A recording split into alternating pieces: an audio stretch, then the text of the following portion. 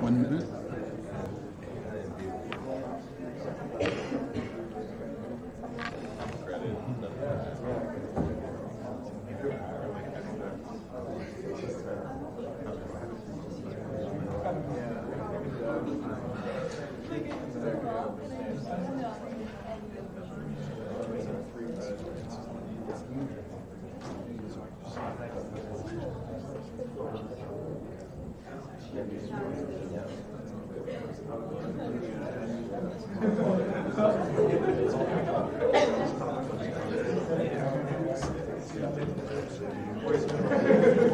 Okay, let's keep going here and make sure we stay up to speed. You have to stop talking now so I can talk. All right, be quiet. I haven't posted the sort of secondary video yet because I figured out I had a big weekend retreat I had to go to that tied up the entire weekend. So running tight on time, but one of the problems with doing those kind of videos is that it takes, if you're not set up, half an hour to 45 minutes to do setup, half an hour to tear down. That's twice as long as the video itself takes. So I figured since I may have to do this a number of times this semester, that I'll convert my office to a convertible studio so I can get set up in less than 10 minutes and tear down in 5 minutes. So I actually did that on Thursday and Friday. I had an old Windows 7 machine that I was going to convert to a Linux machine sitting there. So instead I tore it down and threw it away and created the space and set it up as a studio.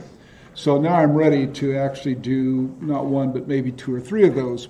And probably the next lecture segment will be that kind of video because it's drier, less interesting material, and I tend to do those. And so this lecture may be posted and then followed by a video lecture that's recorded only in my office and not here, which will enable us to bring up to speed. But regardless of when I do that or anything else, like the homework assignment, the only matter of authority on anything being available is the course calendar and the lecture page, right? The website, not what I say here, because I don't remember how I have set things up. But the course calendar is designed so if the homework is due on such and such a weekend according to the course calendar, that's what it's due, all right? So rely upon that as your source. So if you check that site a couple of days from now, there may be a newly posted video that I want you to, if so, watch after hearing this one. Or if you're actually watching this later online, then after watching this one. Now we need to keep moving in order to make sure we get through our material on time. So we just finished talking about IPOs. And remember I said that WeWork has substantial governance problems that's interfering with their IPO that may make their IPO unsuccessful. And I told you that they were thinking about all kinds of changes to address that, such as actually changing their corporate governance, which is what they need to do.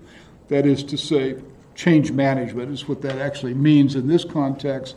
But they decided to simply change their name. So they are now called We. And so the IPO will be We instead of WeWork. And I guess they hope that that will be sufficient to make the necessary changes for them to do a successful IPO. Because it sounds like they're going to try to do it this week. And so we'll find out if they do. We'll come back and talk about some of the more recent IPOs because I'm making a little collection of how they've all done in the last 6 months to show you that it has not been a good picture since Lyft and Uber, that every single one of them that I have been able to track has actually fallen from its opening day. So we doesn't have much to look forward to. But let's come back to IPOs later. Let's continue on with the subject matter here. We need to get around to this discussion of limit orders and how to read bid and ask queues level 1 and level 2. That's critically important information and is heavily represented on the examination. So all the material today has a very heavy weight on the examination. So we stopped here, and as it explains in the book, you can buy stocks in overseas corporations also. The emphasis in this class is on the United States stock market and U.S. listings. But you can buy Sony and Mitsubishi, and you can short SoftBank. One of you emailed me and said, well, how can we profit from this WeWork IPO fiasco? And I said, well, you can't really, because you can't short it on the IPO, and there are no options, so you can't trade those. So I don't know, maybe consider shorting SoftBank because they might be impacted by it. SoftBank is traded on the Tokyo Exchange, and so it's not easy to short a stock on the Tokyo Exchange. But as I say here on this slide, SoftBank is also traded on the over-the-counter market in the United States. So you can look that up on Yahoo Finance and see it for yourself. And I don't think you can short it, though. That's the trouble. It's hard to short things on the over-the-counter market. But at any rate, if this were normal and you wanted to buy something like Sony, then this existence of American Depository Receipts, or ADRs as they're commonly called, allows you to do that just as easily as you can buy a stock in a U.S. listed company. And the way they do this is to deposit a very large block of shares, as is described here, which is an excerpt from the book, and therefore also described in the book, as to hold a sort of inventory, and then they simply price those shares in the U.S. market in dollar terms based upon more or less what the Tokyo equivalent would be selling for given the yen conversion rate at the moment.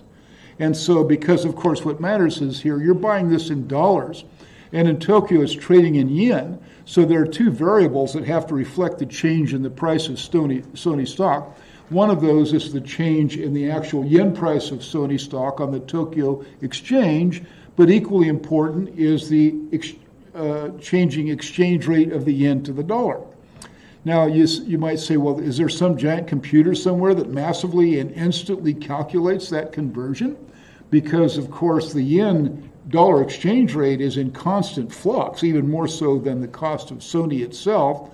And the answer is no. These markets rely upon arbitrage to make that change, which means large institutional high-speed traders simply monitor the exchange rate, monitor the price of the stock, and if it appears that the dollar-quoted price of the stock in the United States is out of alignment with the Tokyo quote, given the exchange rate, they'll go long or short in that stock to make a small profit, and then their action in the market on the demand or supply side will pull those prices into alignment automatically. So many of these, and this may be the first example I've given you of market arbitrage and how arbitrage actually keeps these markets efficient. They're not regulated into efficiency. They're kept efficient by traders. And so, although I just described that, you may not quite see in your mind exactly how it would work. Later on, we will look at some examples where I go through them numerically, and you'll see there at least how they work. I think in the book I also have an example of how it works here in the example of the ADR. Or at least I point out that any given second, this is the price of Sony in Tokyo in yen, and this is the dollar exchange rate. Multiply one times the other. This should be therefore the dollar price for their ADR, and it is, within a penny or two, of course. And arbitrage, as I say, moving in when it's out of alignment to take advantage of the immediate profit opportunity, actually presents, therefore, a supply or demand situation that then, because of that action, pulls it into alignment. Or the action continues until such time as it is pulled into alignment. And it's extremely efficient and very fast and works far better than any supercomputer could do. So, yeah, you could buy Sony, and this is a recent quote there, $59.20 per share. And in the book, I give the example of on whatever day this was taken, or the example of the book was taken, what it was in yen at that moment on that day in Tokyo. So this works very well. In recent years, there's a secondary force that has emerged that's kind of strange, in my opinion. Some of these stocks are also listed in the quirky pink sheet over-the-counter market, which I criticize in the book as being a market that is unreliable because the diligence standards for the corporations that are listed are not very high. They don't have to meet high standards of reporting or compliance if you're listed on the over-the-counter market. But nonetheless, they have set aside a segment of that market that I identify in the chapter that is designed for foreign corporations to list in dollars directly on the over-the-counter market without going through the ADR process.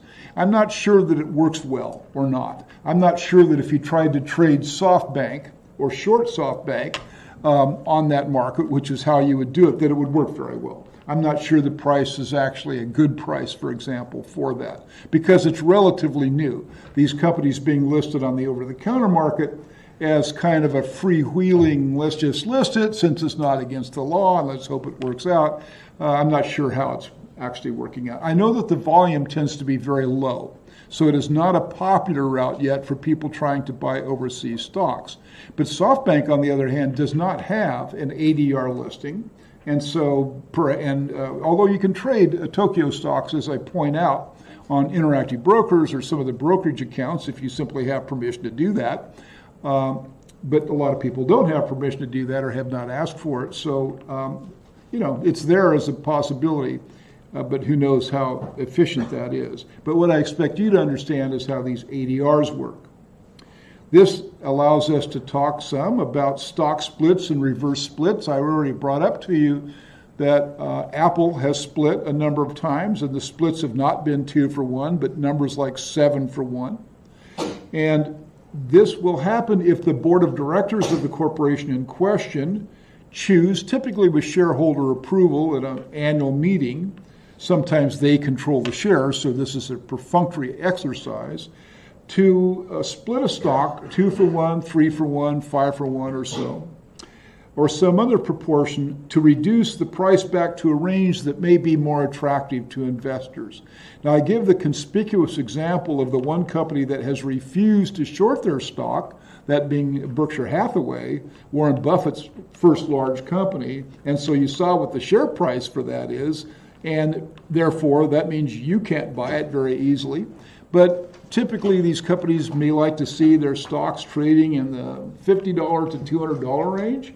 So when they get up to $500 or $600 a share or so, they may decide to split it to pull it back down to a more common range. Of course, the amount of shares that you own are adjusted proportionately. So if there's a 7-for-1 stock split, then you owe 7 times as many shares as you did the day before. That you open your brokerage account and there it is. If you had 100 shares on a Thursday and you look at your brokerage account and it's now 700 shares, and you'll say, wow, look at that, that's pretty cool, but you'll notice the price is more or less 1/7 as much. As I said in the book, there's statistical studies have shown that there's not an apparent gain from doing this. That is to say, if you invest in a stock simply because they're going to split, there's no reason to believe that stock would perform better than if they were not going to split. Well, one study that I cite pointed out maybe a very slight gain, but that could be spurious correlation because companies that are doing stock splits tend to be fairly healthy companies anyway. And so the real interesting story, though, is what is referred to as the reverse stock split, and that's when you're going the other way. That's a 1-for-20, or 1-for-10, or 1-for-50, or 1-for-20,000 share stock split, all of which I have examples for you. But let's take a look at the conventional, traditional split first. And so I have some examples in the book, and these are different examples in the lecture. In some cases, some overlap, some don't. And so this, part of the reason, by the way, I sometimes have to rely upon old examples is because for this kind of data, I use Yahoo Finance because the data is free. And they changed their data displays about a year ago, 9 months ago or so, and they changed the way that they display their so-called adjusted close versus their close. And what that has done is really screw up the historical data for stock splits. It doesn't show up properly. So I can't easily go back and find the adjusted close versus the close and have that show the stock split as I did for this slide here, which is why all of the examples I'm currently using to demonstrate the splits are at least a couple of years old. This is one of those, Cabot Oil and Gas on a 2-for-1 split. And so using from Finance Yahoo before they changed their algorithm, The adjusted data will always account for the split, and that's the red line. So the red line doesn't tell you what the market price would have been prior to the split. It tells you what the effect of the market price was, and the blue line records the actual price as stated on that day. And so you can see the day of the split where they went from a little under $80 a share to a little under $40 a share. And so that's kind of what a stock split looks like when you see it in the data. Now, the more conspicuous example is the one that I still continue to use as a reference in the little textbook because, of course, you can relate to this. This is Apple and their 7-for-1 stock split. Whereas it may not be the case that if there's a company that's going to split its stock, that therefore the stock goes up. That's not the case for Apple, actually, of course. And so you can see I have marked when the split was announced on April the 23rd. And the stock clearly responded to that announcement after April the 23rd because you can see that pop up in the red line and the pop up also in the green line, which was the actual stated market price of the stock before and after the split. But then you can see all of a sudden that for a while there, Apple was trading for $105 or so per share in reference to the green line. And so that's, if you had 100 shares of Apple, then you were happy to see that your 100 shares of Apple were trading for $105 per share.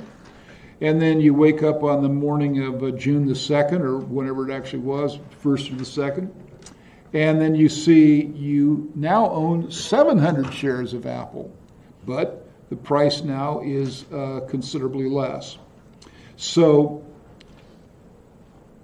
that's nice. This means, of course, when we look at Apple today and the current price, which is well off the high, by the way, of about $225 a share, that means split adjusted, therefore, that Apple is worth about 7 times that, actually, in terms of how much you made on your investment if you bought it before 2014. Now,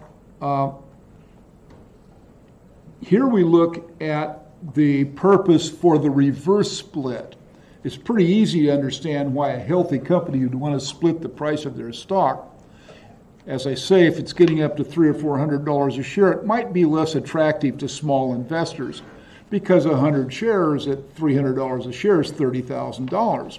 That's a lot of money for small retail investors. So they argue, let's get this back down to about $50 and keep the stock popular. But why would a company do the opposite? Why would they do their reverse stock split? Well, there's a single reason for that, and that's because in NASDAQ, if you're NASDAQ listed, if your stock drops below $1 per share, they'll take it off the listing. And so as your stock falls in value and gets down there below $2 or $3 a share, it's in your interest to not only reverse split your stock, but to do so in multiples to pull the price of the stock way back up above the listing cutoff line. And so if you think about the timing of this, because this is a big company, Citi that we're talking about, the bank, Citigroup, or the parent company of the bank, they did a 1-for-10 reverse stock split on May the 9th, 2011. And you can see, well, before that, in 2007, the price of the per share was about $55 or so, and it plunged all the way down to close to 1, and then it kind of went sideways there for more than a year, and finally they did this radical reverse split, and it pumped the price up to 45 or so, and then it came back down and then finally rallied. And so you say, what was the story there? Well, you remember, of course, that this bank was caught up in, well, you don't remember that this bank was caught up, but you remember we were talking about a mortgage crisis. And so banks in general were hammered by that mortgage crisis, and Citi was an example of that. So in 2007, before that crisis hit, this was a healthy company with stock trading at 55, but Citi at least survived the crisis. Many banks did not. Lehman Brothers did not. Merrill Lynch brokerage house did not. A number of banks were destroyed by the crisis. Washington Mutual, one of the largest regional banks in the United States out here on the West Coast, were destroyed by the mortgage crisis. But Citi survived, but barely. And their stock got down there close to delisting, and so they had to have the 1 for 10. Now, you can see it kind of drifted back down, and then finally, fortunately for Citi, stabilized, and the stock has since rallied up, and the company's healthy. But if you say, well, if I had 100 shares going into this, did I only have 10 shares after? That's right, you only had 10 shares after. But your 100 share was only worth $100 anyway because of what had happened to this company.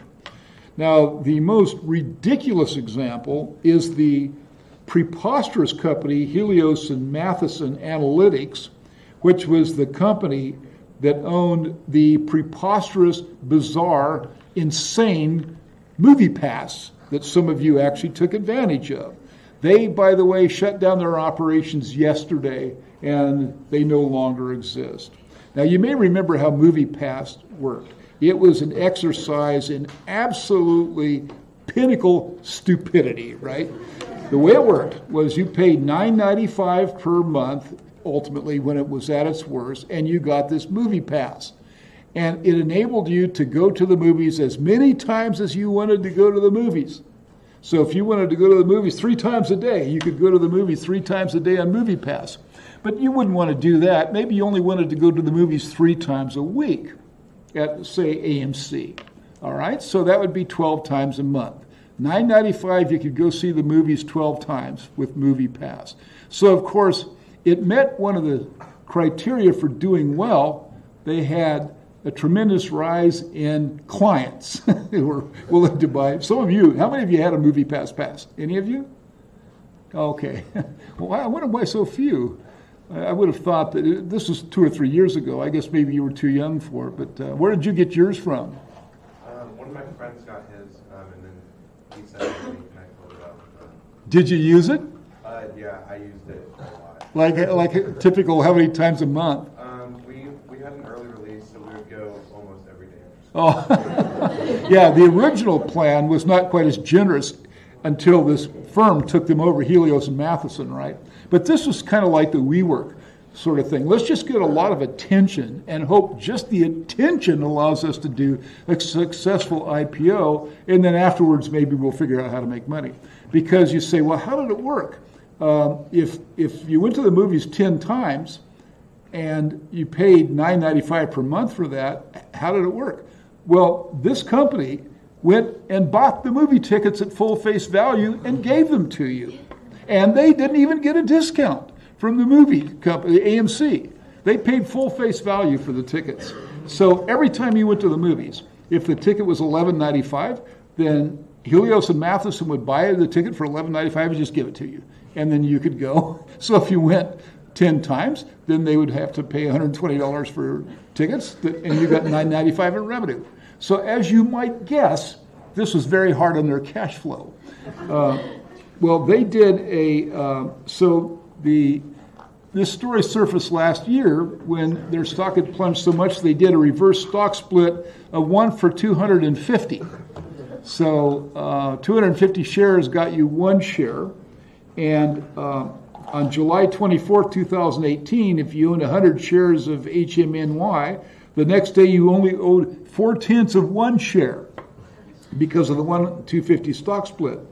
And then on Friday, September the 7th, that stock would be worth a little bit more than 2 cents times 0.04. Oh, no, not 2 cents, 0.00235 times 0.04. So that stock would be worth less than a penny. And so in this case, the effort to keep the stock listed, I said, would likely fail. Well, of course it was destined to fail, and it did fail. And they did another stock split not long ago, and of course, finally, they just ran out of cash and they gave up. So this is Helios and Matheson's listing about that time. On the OTC market, the over-the-counter market, as you can see, it's listed at 0019, and you would, and then on top of that, you had the insult if you only owed 4/10 of one share because of the reverse stock split. So as I say, multiply 0.04 times that, and that's what your investment was worth. Okay, so you get a lot of that, and it turns out right now that this is kind of a sign of the difficulties in the market for smaller companies. As I pointed out in the book, I just recently looked at the mix of reverse and standard splits, and the reverses are 20-1 relative to the standard splits. For every standard stock split, there's 20 reverse splits going on at the current time. And they're all for the same reason. The stocks are going down towards $1, and they threaten to be delisted. Now, when they're delisted, as I say, they show up on the over-the-counter market in the so-called pink sheets. That's where Helios and Matheson was. And 3 days ago, I looked at it, it was still there with like 0.00000 something, you know. And I don't know if it's still there or not now that they actually don't even exist anymore, but I wouldn't be surprised if they are. I wouldn't be surprised if it has volume, bid, ask, people are trading it, even though it doesn't exist. Short selling. God, it seemed to me that I gave you a lecture on short selling. I didn't give you a lecture on short selling? Wow, what planet was I on when I gave that lecture on short selling? I haven't given you a lecture on short selling? No? Jeez. All right, good. Okay, I will now. Somehow in my mind, I said, I told them all about short selling. Yeah, short selling is common. That's, I mentioned a moment ago, do a short sale on SoftBank, right? Now, when you short sell a stock, you reverse the normal over the transaction. You sell the stock first and you buy it back later. Oh, I know. One of you came into my office and asked me about what you read on this, and I think we had a conversation that lasted like an hour. That's why I think I gave the lecture. So one of you had an advanced lecture on this. So you do this because you think of the price of the stock will fall. Yeah. If you short before a stock split, is what you owe also divided? I mean, it's just the math of it, right? If you whatever the math would turn out to be, if you're short and it splits, then the split affects it in the way that you would think, just logically and mathematically. What do you think you'll be in that position? So you do this because you think the price of the stock will fall. Now, it shouldn't be surprising to you that I use the primary example, because it is so heavily shorted, of Tesla. Because Tesla is one of these companies where they're either going to make it or they're not going to make it, and this is kind of the time where this is going to be figured out, and it will depend almost entirely upon the level of sales of the Model 3. So Tesla is very heavily shorted at the present time. So technically, when you make this transaction, you borrow the stock in kind. So you say, I need to borrow 100 shares in this example of CBS. And when I pay you back later, I'll pay you back 100 shares of CBS. And you promise to pay the stock back. You borrow it indirectly from a party who's long in the stock for the long term, like a pension fund, and is willing to loan it to you using your collateral to earn a small return. Now, you do pay a rate of interest on the nominal value of the loan to your broker, and the broker splits that interest according to some prearrangement between the broker and the short source. In Interactive Brokers, it's exactly 50-50. So the payment you make for the short interest is collected by Interactive Brokers in its entirety.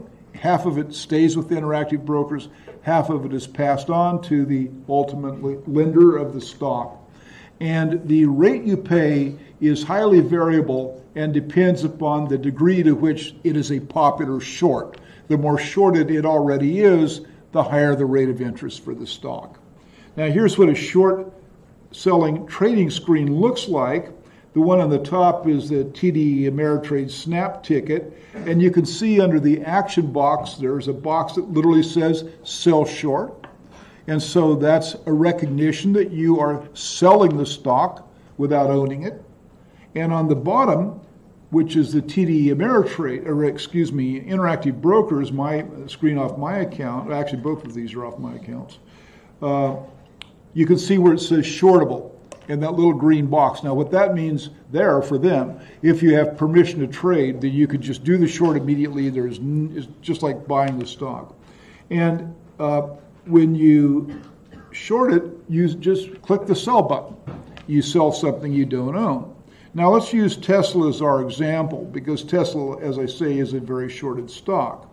Now, what's interesting, I don't regard the new Porsche as a direct competitor with the Model 3. It's a different kind of car. But it is interesting in that it's getting a lot of attention. It's a really, really remarkable car.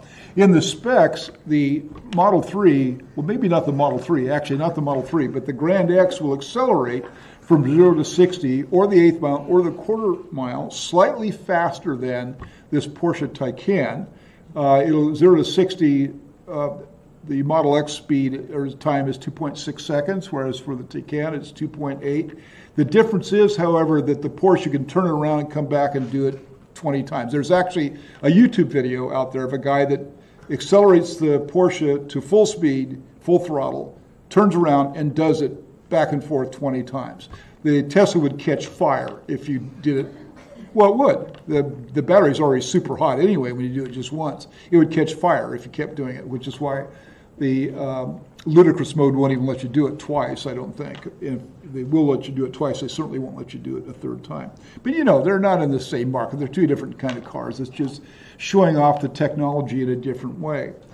But it is interesting that now the electric car market's getting kind of cool and interesting for other reasons. So Tesla, now this is an older example of where a short would have paid off.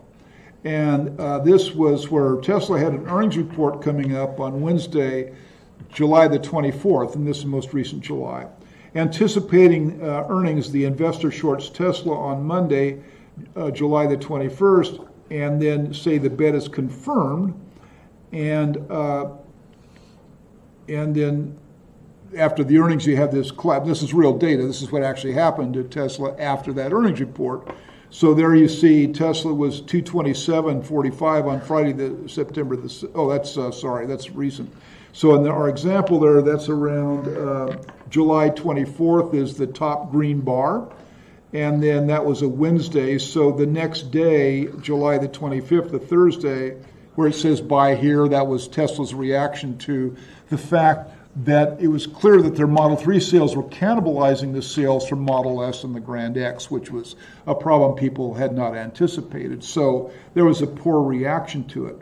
Now let's continue to watch it. Tesla continues to sort of rise and fall. The last couple of days it's done well again. So when I typed this up last week, it's 227.45 on September the 6th. So let's keep an eye on it to see how it does, but it still is very, very heavily shorted. Why would a company agree to give you shares, loan you shares to short something when they would be losing money if you end up making the bet right? You have to. I'm kind of hard of hearing, so you have to kind of yell at me. I misunderstand how why a mutual fund would want to loan you out shares so that you can short them and then buy them back at a lower price. No, that's a good question. Why would anybody lend you the shares to short? Because most institutional investors, like your 401k, for example, and you invest in a 401k, you may invest in an index fund like SPY or the Vanguard S&P 500 Index Mutual Fund. And so when you make that kind of investment, they allocate your investment across those 500 stocks, and they buy them to never sell them, because that fund is growing over its lifetime. So they know that they'll hold on to that inventory of stock basically forever.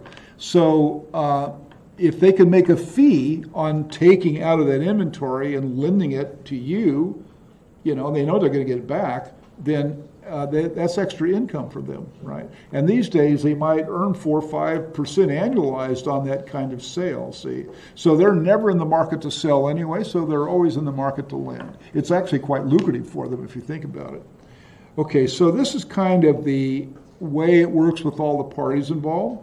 They got you, the seller, and then you've got some buyer. So you sell it to the buyer and you get cash for that. Now, the cash is not actually credited to your account. It's put there, but it's sort of like memoed, where you can't get access to it. It's there, but you can't pull it out or use it for anything.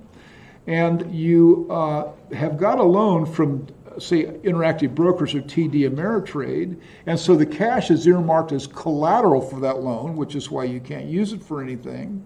And then Interactive Brokers has worked through its custodian bank in their securities lending program, which is an institution that arranges with these large investors to have the stock ready in the first place, and that custodian bank is working with a pension fund or a mutual fund company or whatever to ultimately be the source of lending. So all these different parties are involved. And nonetheless, for you, it's a snap instant electronic payment that on which there's no latency. And if you want to put in a limit order to sell short Tesla, the speed of execution is typically literally in microseconds. So in terms of when they get the order and when it comes back is confirmed to you. It may delay between that confirmation and what you see in your screen, but you own that stock, or have shorted that stock, I should say, literally within microseconds. So it works very well. Now, it's kind of interesting to look at short data, and there's a lot of free short data out there, because if you're a trader, knowing what's short is obviously pretty important to know. And so the data source I usually go to is NASDAQ short sales, which you can find on Google just by typing in NASDAQ short sales. And this sort of thing pops up, and you can see by the tabs that you can sort of keep a tab of these various stocks you may be looking at. So here we're looking at Tesla and Apple and Facebook, and FFIN is First Financial Bank shares, which is a stock that has almost all of their shares shorted at the current time because people think it's going to go bankrupt. So the data that you therefore look at, which I, by the way, require you to know, these two categories or so, it's in the book and it's red linked in the book, so you know it's important. Short interest is the total number of shares sold short. So if it's for Tesla, 39 million shares sold short means that's the short interest. And the days to cover, which is far more important, is the short interest divided by the average daily volume for the last 3 months. Now, the reason that matters, of course, is because you say, well, being shorted is bearish. There's so many people that think this stock is a dog, they've shorted it, but those shorts have to cover. And so therefore, this means there's a huge amount of latent demand for the stock there because they have to cover those shorts. So therefore, these kinds of stocks are volatile potentially in the short run. Everybody shorts it, then maybe it goes up. And they say, oh my God, we're losing money, so then they have to cover. That drives it up even more, right? Or it goes down because, as predicted, some bad news, but then everybody has to cover, and that puts a floor on it, right? So knowing what short interest is, which is the level of shorts compared to the typical trading volume, is a critical piece of information. So you can see, and then shorts as a percent of total outstanding, those three things. So if you take a look at Tesla, and what they have here for NASDAQ are days to cover and the like. And so we're looking at Tesla, and you can say, wow, it's kind of variable, isn't it? Days to cover, 6, 4, 3. That's very high, by the way. For a company like Apple or so, the days to cover would be less than 1. So when you see a big stock that's 6 or 7, it's heavily shorted. But it's nothing anywhere close to the record, because if on any given day you see the record, it'll be 50%. You know, 50% of the shares will be shorted on a stock that is really held in low regard. And probably the most shorted stock right now of stocks that you would recognize would be GameStop. They're on the brink of bankruptcy, and they're almost 100% shorted out right now because they can't survive the internet competition. I saw a question here. Yeah. So if it does go bankrupt, and you have shorted it, and then it goes bankrupt, what happens then? What you do is you head to the nearest bar and you buy Manhattans for everybody. And you use Canadian Royal Rye, which is expensive because your dream has come true. So if you short a stock and they go bankrupt, you just never pay the stocks back? Yeah, you buy it. on the over-the-counter market and pay it back happily, right? For like the movie pass, buy 1 trillion shares of movie pass. Okay, now we need to talk about order routing, and then the all-important question about how your order gets routed. This is important material. Again, it has a heavier weight on the exam than some of the other stuff. You can kind of tell what matters. So you're going to be making what is called a limit order or a market order.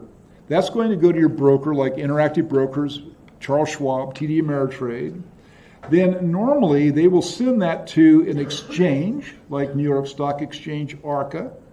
And then if the trade is actually made, there's all this paperwork that has to be taken care of by a quotation service that is providing the quotation and a clearinghouse that makes sure that all the transactions are cleared off and all of that. There's also, however, an alternative route for the order where it may go to an order flow market maker like GSCO, which is Goldman Sachs. It may be routed not to an exchange but to a private company, and that's where this gets complicated. Now, if you trade with Robinhood, and I know that's popular with Harvey Mutters, Robinhood sells all of their order routings, so their stuff never goes to an exchange. Their order, if you submit an order to Robinhood, it goes to someone who's buying that order flow from Robinhood. If, on the other hand, I send it to Interactive Brokers, I either tell it to send a smart route, which goes simply to the best PBBO price, or I specify that I want it to go to a specific exchange if I have some reason for doing that, which is seldom but sometimes the case. Now, let's talk about the parties involved here. Some of this you know, I'm sure, most of you, because everybody knows a little bit about this stuff. But here on our brokers, we have our discounted online brokers. I have one listed here that doesn't exist anymore. E-Trade, Ameritrade, Scottrade, and TradeKing. Both Scottrade and TradeKing are gone now. Interactive Brokers and Robinhood maybe should replace those. I don't recommend Robinhood, by the way, and never would. Then you have your traditional full-service brokers that your parents, if they're wealthy, might use. In some cases, they don't charge to trade stocks. They just hold or charge a certain percentage of your assets, like 1% per year, or some arrangement like that, because they're providing a lot of detailed financial service to your parents that they're implicitly paying for. And these are useful for really large accounts or for clueless investors. The track record was very bad in the 2000 crash, by the way, of these highly paid advisors. They did not give very good advice in 1999. Then, of course, we have the specialized online that will trade only specific types of trade, like Tasty Trade for options only, or Forex traders for Forex only, or futures trading only. And then we have small market traditional rip-off brokers for people who don't know what they're doing, that overcharge for too much and the like. So, of course, for the largest part here, we talk only about the discounted online brokers because they are very inexpensive and their services are perfectly adequate for people like you and me. Now, here's a kind of informal assignment. I would like you to peruse TD Ameritrade and Interactive Brokers. Just go to their websites and click around. These, of course, are these worthless WordPress websites that emphasize pretty pictures and very little content, but at least you can look at a lot of pretty pictures of things, but you can see trading screens and the like. Maybe look at E-Trade, maybe look at Robinhood and see how this is all set up. But see if you can spot their fees for trading to get a sense of how they differ, because they differ a great deal, and what their trading platforms look like in terms of the physicality of the trading platforms and how they're designed, and what they require to open an account. Now, the reason Robinhood is so attractive is because you can put the smallest amount of money you can send and open an account with them, whereas to open effectively an account at Interactive Brokers, you require $25,000. So, that's why students don't use Interactive Brokers. And Robinhood doesn't charge transactions fees for making the trades. It's free. You send a buy or sell, then it's free. And you can do it off your smartphone if you're completely crazy and want to trade having no information about the stock other than whatever's on your smartphone at the time. Why don't you like Robinhood then? What? Why don't you like Robinhood? Well, Robinhood is not likely to do a good job for you. It's basically one of you get what you pay for kinds of things. First of all, if your orders are routed and you're paying for options, which is what I do, you're not getting the prices I'm getting. You're not getting the action I'm getting. You're not getting the low latency that I'm getting. You're getting whatever they decide to provide to you for nothing. So if you want to buy 100 shares of GM because of the strike, or you want to short it, and then a week from now you're going to sell it, no problem on Robinhood. You know, give them a limit order, they'll execute it, probably get a reasonably good price, and a week from now you won't trade it. If you start trading, though, the more you start trading, the more you're likely to be cut here, you miss that. Trading is very complicated, and getting what the markets assure you is the best market price, the NBBO price, it doesn't actually work as smoothly as people think it does. It works really well given the complexity of how it's supposed to work, but it doesn't work perfectly well. And that little lack of perfection could ultimately cost you. So Robinhood also, I think, will likely at some point go broke because they don't have enough revenue. And what are you going to do when that happens? So, but I don't want to talk about Robinhood. I'm just saying, don't use Robinhood. And go look on Reddit and see why other people say don't use Robinhood. So, yeah. I have a question about the TD Ameritrade, E-Trade, algos. Is there a particular reason why you would want to open multiple accounts over multiple brokerages? Which brokerage? Or TD Ameritrade or Charles Schwab. Is there a reason why you would want to have multiple? You have to shop for what you're looking for with these brokerages. Now, the reason I and most other professionals use Interactive Brokers is because their fees for large trades are practically zero. We have to pay for our data, though. Our data feeds cost us, in my case, about $120 a month. So TD Ameritrade will give you level 1 and level 2 data for free, but they'll charge you $12 a trade. I pay $120 a month for level 1, level 2 to all the brokerages, but my trade 10 times larger than these will cost me 80 cents. So that's the trade-off. So when you start out young, you start off with TD Ameritrade, and you switch over to a low-fee broker as your account grows. Okay, now, this is what it looks like. It's really easy to buy and sell stock. You can see TD Ameritrade screen showing best bid and best ask for Intel. And you can say, all I have to do is fill this stuff out, click that review order. It gives me information I look at. If I like it, click that, and the order goes in. It's as simple as that. But this requires us to understand what they're calling best bid and best ask. So this gets a little complicated. And it's also sometimes very misrepresented in popular literature, especially the level 2 part of it is represented. So we'll be careful to understand really how it works. Now, stepping back, you say, I posted, by the way, a video of what these level 2 screens look like. It's not really assigned yet, but if you've jumped ahead and looked at that video, you saw how rapidly this stuff flows into the order flow and the like on a big stock like Intel or something like that. The orders just come flying in, a few million shares per second in some cases. So we're not talking about a quiet, dormant market. We're talking about a national and global structure that queues up orders that are just absolutely flying at the speed of light. And so people are bidding and asking, but they're doing so on a very heavy scale. Well, best bid, and this is kind of, by the way, tautological. I have to explain something using jargon that's not quite understood. Then I have to explain that jargon. Then I come back and explain it again, and by the time I've gone through the definition a couple of times, everybody should understand it. Because in this, I say, of the limit orders submitted, and you say, well, what's a limit order? Right? And I say, well, a limit order is when you look at best bid and then submit an order. Well, what's best bid? This is the chicken before the horse? No, that's not right. Is it the horse before the cart? Chicken before the something? Chicken before the egg, that's right. Okay. Yeah, okay. Best bid is of the limit orders submitted to buy stock. Of the orders submitted by people to buy the stock, this is supposed to be the highest. And supposed to be means, in other words, there's a little friction in this where it usually is, but not necessarily. This is relevant to you if you're trying to sell the stock with the market order.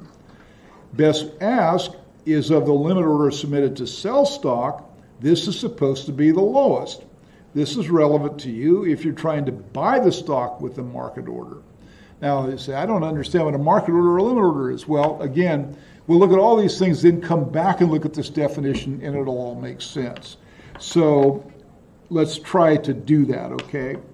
We have this system that used to be called NBBO, now called PBBO, which is a protocol, an electronic protocol that is arranged by technology.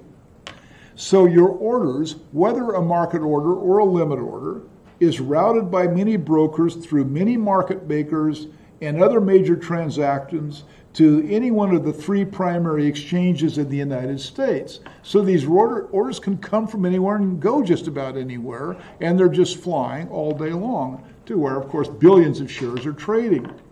So how does a single level 2 queue, or more important, how does a single best bid and best ask emerge from this chaos?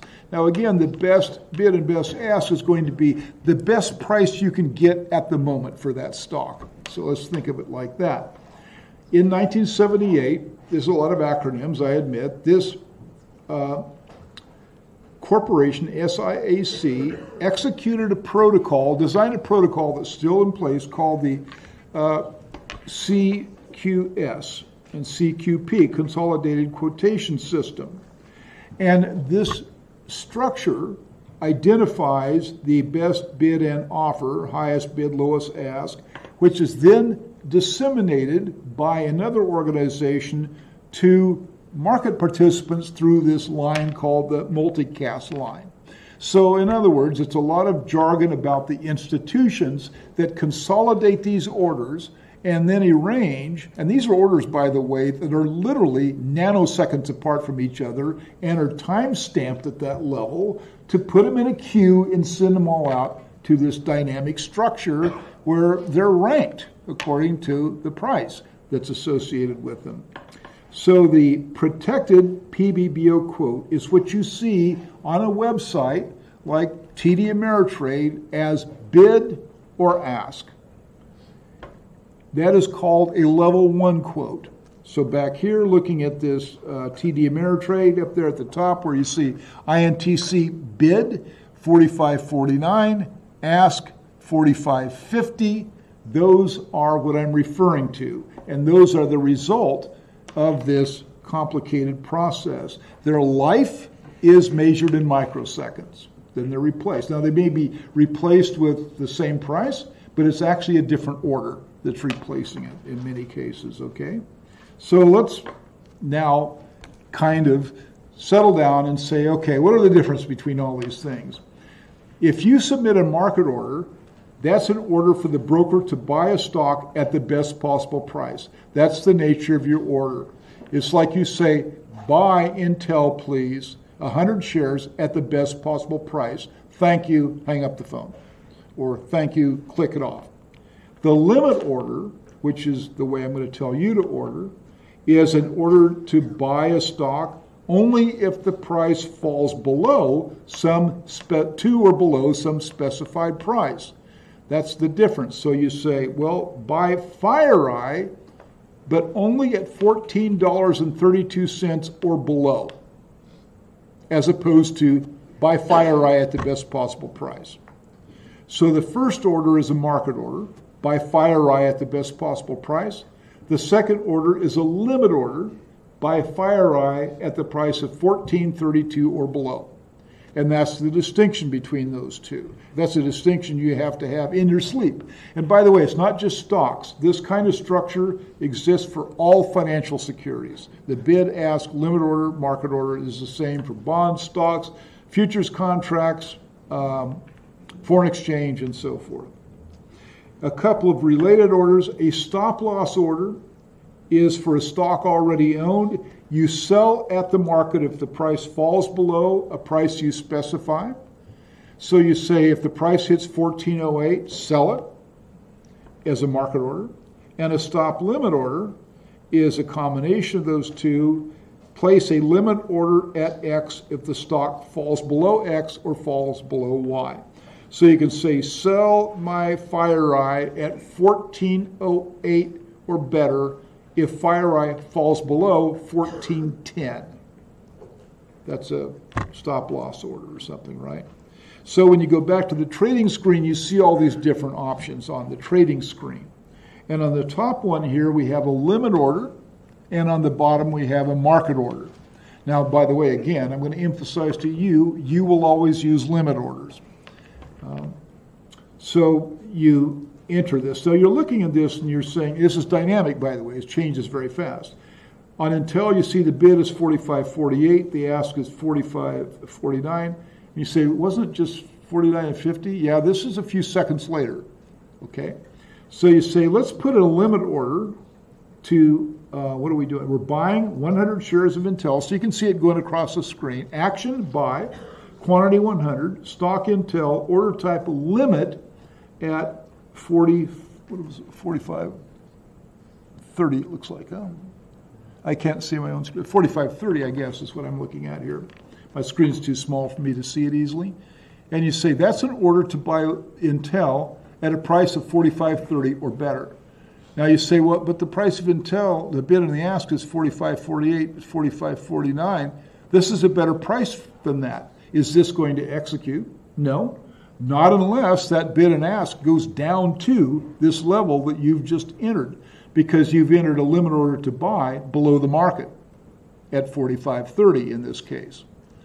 Now, if you choose a market order, which is on the bottom slide, the price box disappears because you're not allowed to specify a price for a market order. That means buy at the best price. The best price is going to be what if you're buying? It's going to be best ask. So that's effectively an order to buy at the best price you could get. By definition, that is best ask.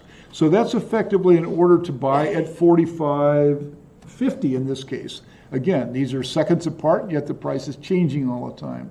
So this market order is in order to buy at ask 45.50. Now the reason I stress that is by the time you hit that button and the order goes in, it might be 45.30 or 45.80. It's whatever it happens to be when your order hits the queue. And there are literally, perhaps, 100,000 orders in front of yours, even though I'm talking about a period of time of less than 1 full second, right? Which is why you use limit orders. So you say, oh, I'm beginning to see how this works now.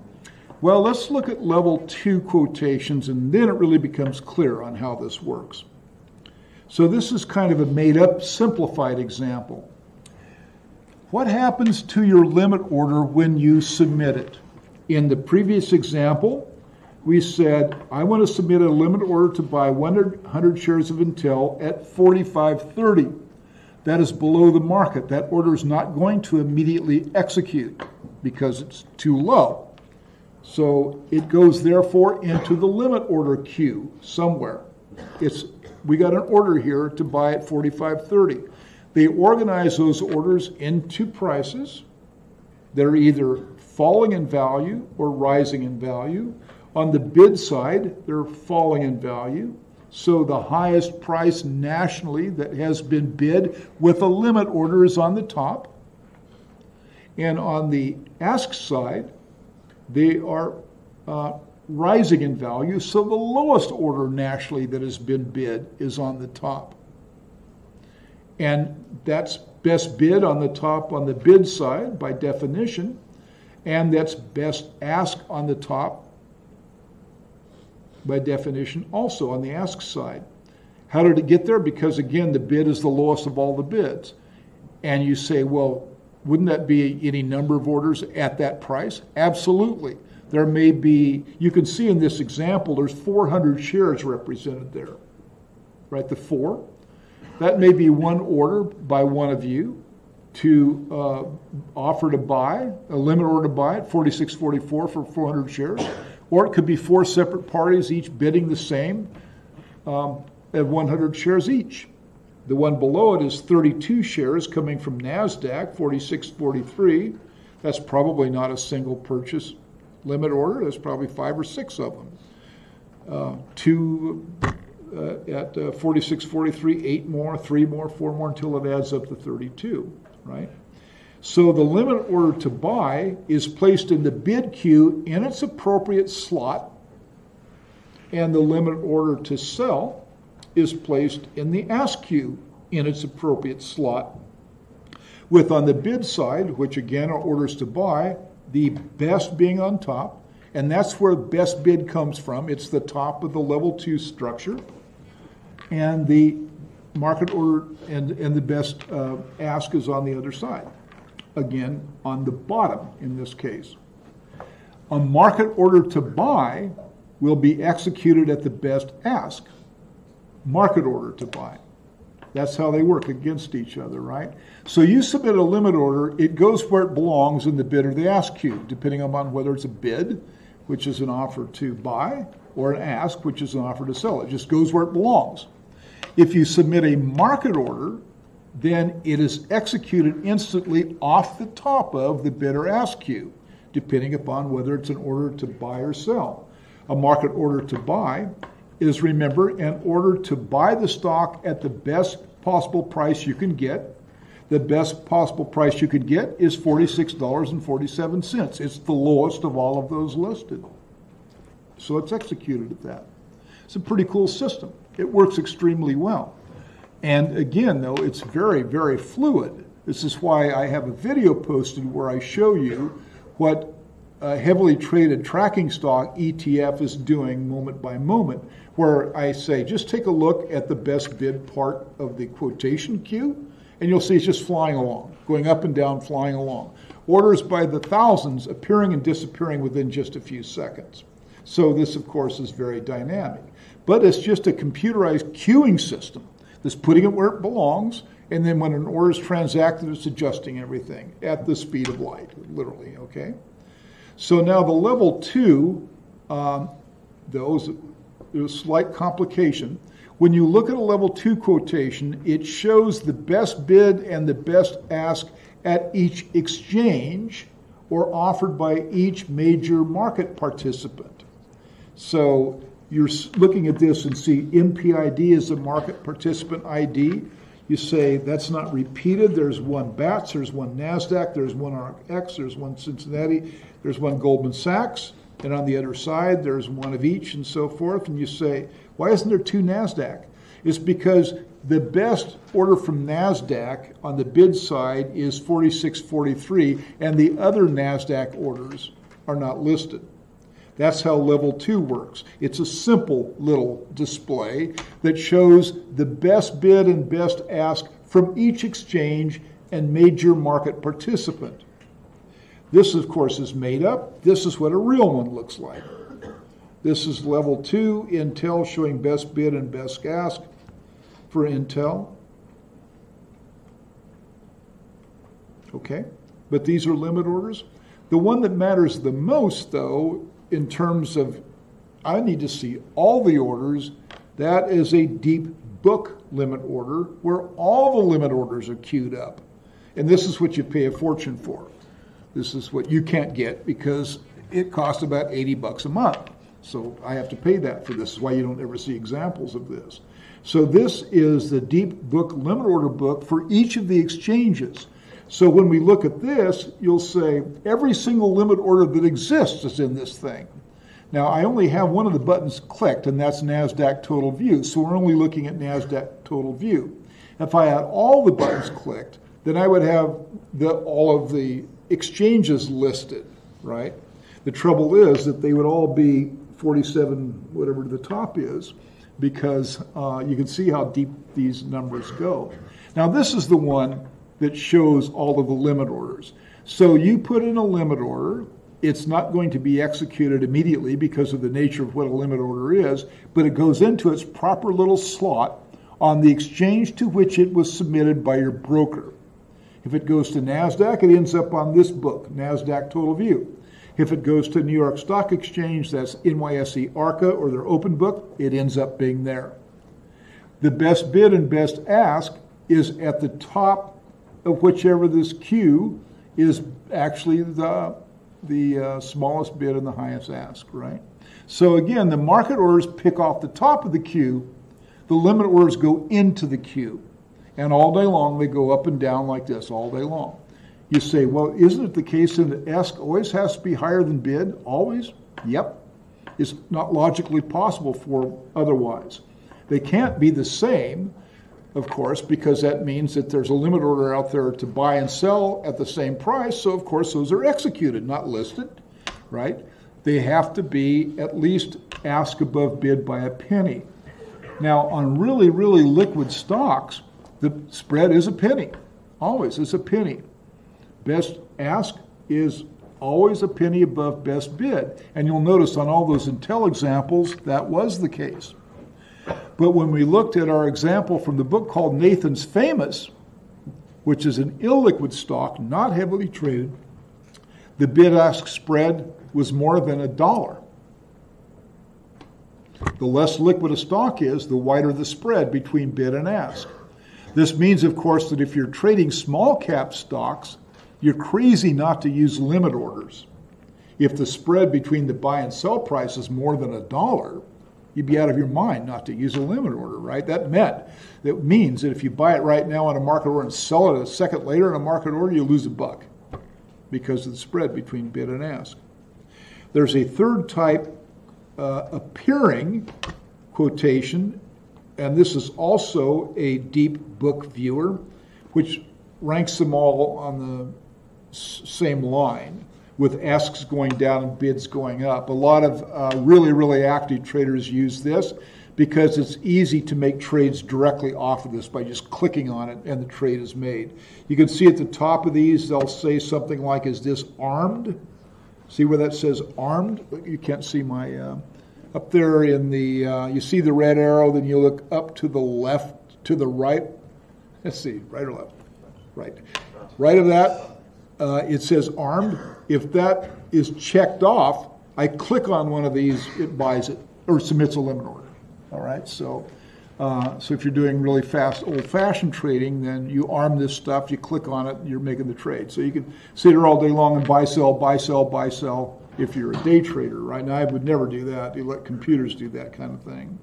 So the real distinction you need to understand, and you may have to think about this and go back and look at the example in the book, is the distinction between level 2 and the true deep limit order book. The latter has all of the limit orders, and the level 2 has the best from each exchange, and best bid, best ask is, of course, off the top of the level 2. If you're using a market order, that's the price you get off the top of the level 2. If you use a limit order, it goes where it belongs in the queue, and you wait for the market to move it to your price. If it doesn't, it never gets purchased.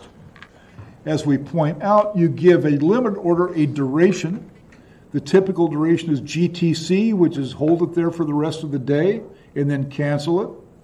But also there's G2W, hold it there for a week, or not GTC. GTD, good through the day, sorry. GTC is good till canceled. Leave it there until it's canceled. So I think if you go back and think about this, but also look at the little video that I posted that shows what this looks like dynamically, in real time, it'll make sense to you. You do need to understand the distinction. You do need to know where your order would go if you place it, if it's a market order. You need to know where your order would go if you place it, if it's a limit order.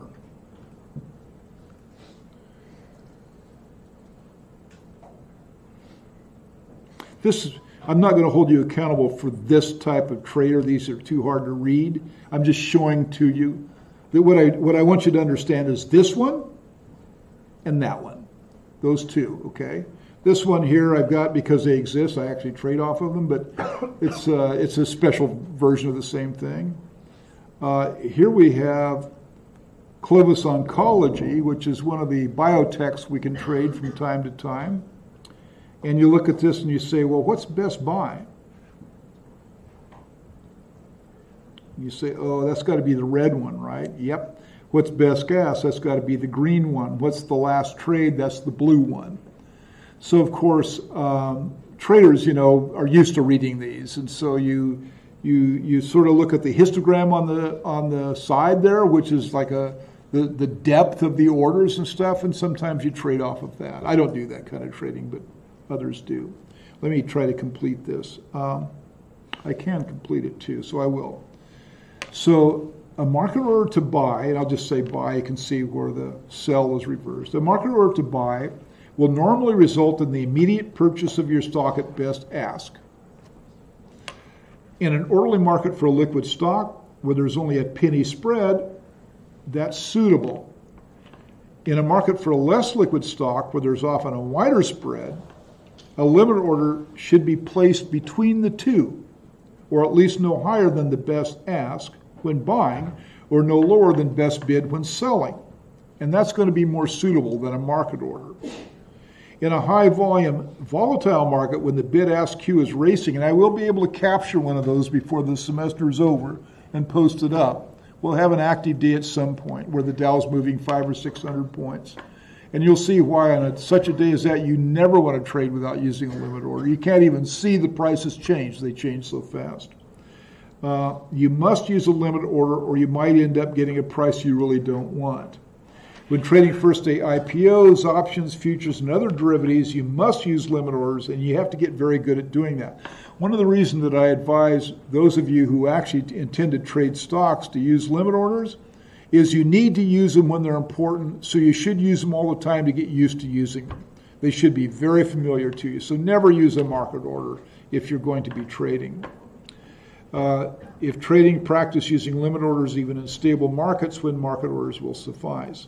Now here's one of the reasons. This is Nathan's Famous, a stock I've always used as an example of a less popular, less liquid stock. Now this is the full limit order book we're looking at here. All of them are checked. And so you've got your best bid at 66.23, and you say, oh, the other one's only 5 cents more. No, that's 67.28. It's $1.05 more. There's $1.05 spread between best bid and best ask. If you look at Apple, Intel, Microsoft, these big companies, it's always a penny spread. You look at these small caps, it's often 50 cents, 75 cents, $1 or more. So Nathan is a relatively illiquid stock. Their average daily volume was 7,000 shares, when Intel's average daily volume is 21 million. And of course, Apple is 10 times bigger than Intel in terms of daily volume. SPY is 5 times bigger than Apple in terms of daily volume, right? So when you have this relatively small volume, you have bid 66.23 and ask 67.28. So this is one of the effects of lack of liquidity or relative trading volume. So of course you use a limit order here to buy or sell. And you have to use a limit order, whether buying or selling, probably somewhere in between the two if you expect it to trade. So I'm going to end. Let me finish, and then if we have time, I'll get you a question. Okay, I want to make sure I get through this. Here's your first bit of trading advice. And here we're looking at Tesla, which was shortable, right? Use limit orders, never market orders. Now here we're looking at 278.06, 278.21, right? So that's not a penny spread. Tesla's so volatile that often the spread there is 50 cents. So what are you going to do? You're not going to use a market order ever for a stock like Tesla. It's too volatile. Submit a limit order to buy at best bid, 278.21, and that will give you an automatic purchase typically at that price if you move quickly. It may jump around where it doesn't, but that's almost always going to give you the purchase. So a limit order to buy at best bid is going to execute right away. But you could also submit a limit order between bid and ask at like 278.10, which is a better price, obviously, but you may not get it.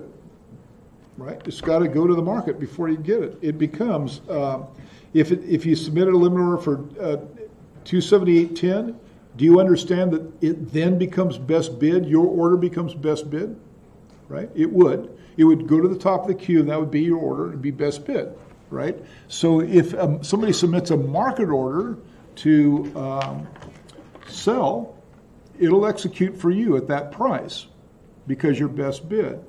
You can also, though, put a limit order in at 277.05 and get a better price than the current market. That'll happen, of course, only if in the volatility of the day it dips down into that range. If it does, though, you'll execute at 277.05. So obviously part of the finesse in using limit orders is to figure out where you want to put your order. Now, sometimes the sheer volatility of the day tells you you're crazy to put it even between best bid and best ask. If the stock's going like this all day long and the spread is like this all day long, the spread's doing this, well, why not put it here when it's up here? So if it does come back down one more time, you'll get it for $3 or $4 less than would have been the case had you tried to put the order inside the bid-ask queue. But there's no guarantee of that, right? If it's down here and it's going like this and it shoots off, your order never executes and you don't get the stock you want. And that's one of the trade-offs you have to have. So the finesse on buying and selling, even if you're a buy and hold, is handling limit orders properly, never market orders. So you say, you need to know, do I do between bid ask or at best bid or best ask, or I want to go a little below if I'm buying, a little above if I'm selling? What does my knowledge of the market tell me about what the possibilities are? On options trading, on this sort of thing, you buy Tesla, you don't get quite it right, it costs you a couple bucks. On options trading, which we'll talk about much later in this course, the difference between being profitable and not being profitable is almost entirely determined by how you make your limit order trades. It's such a finesse market. You have to be nearly perfect at executing limit orders to make money in trading options. Very competitive market. This stuff you can be sloppy and, cost you a couple $100, right? But in options trading, not. So make sure you understand the distinction between the limit order, the market order, the level 2, and the full deep book queue, and sort of the strategy of how you might place an order with a limit order, and you'll be in good shape for a big chunk of the first exam. Okay? All right, we'll see you in 2 days. Sorry I didn't get your question. If you go back to the Nathan's famous example, the Nathan's famous sausage place, Yeah. it said that Let's see, this one? what stopped you from just buying the 6728 and immediately, or I guess, It's not liquid. so you could just click immediately. This could sit for an hour without not a single trade being placed. No, we trade this in Econ 136 to spread arbitrage is where you submit a order to buy at a penny above and an order to sell at a penny below. And you become best bid and best ask. That's what market makers do. And you do that and it sits there all day. Or somebody jumps inside of you, right? And so if it's liquid, there's only a penny spread, you can't do it. If it's not liquid, it won't trade. So there's no magical. If the spread is so large, what would I say the value of Nathan's famous right now? It's arbitrary as to what you think it is. Yeah, it's certainly not last. So, when A lot of people say the answer is last. That is not the answer. It's got to be between bid and ask. so the correct answer would be between these two values. Well, I normally say if it's a model, you use the peg, and the peg is the midpoint. In an algo model, they use a peg usually. Okay, so all the displays on Yahoo, Oh, that's all junk. That's all crap. oh shit. Yeah, all of it's crap. Yeah. Gives you pay for it. I mean, the data they have, open, high, low, close, which is actual PBBO data, that's good. The historical data, open, high, low, close, everything else is crap. The quotes are total crap. They're completely worthless. Wait, so historical closes, that's... The historical data, open, high, low, close, the candlestick data you can get, that's good data. That's the only good data on Yahoo. Everything else is junk. Even the stuff on Robinhood is junk, let alone Yahoo.